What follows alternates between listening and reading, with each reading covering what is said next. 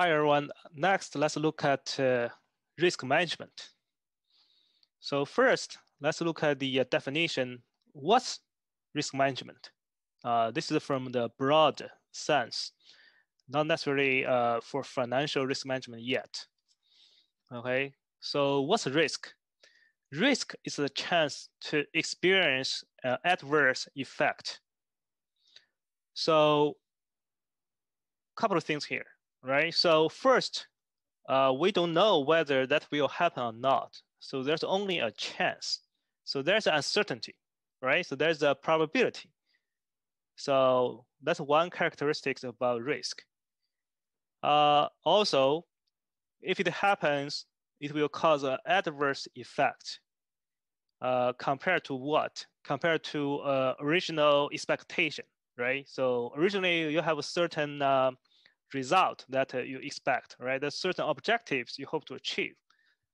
So once the risk happens, so there will be adverse effect compared to your goal, right? So basically risk is, there's a chance that something goes wrong.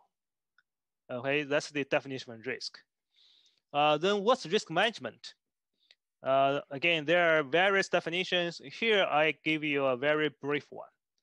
Okay, so risk management refers to the process to identify, evaluate, and respond to risks. Okay, so first, you have to know what kind of risks are there associated with your actions, right? Then you evaluate ongoing. So how large that risk is. If it's small, maybe you are okay, right, to live with it. If it's large enough, so the danger is more immediate, you have to take some actions to mitigate the risk. That's how you respond to risk. So this process, you identify the risk, evaluate how large it is. When necessary, you take actions to respond to risks. This whole process is called risk management.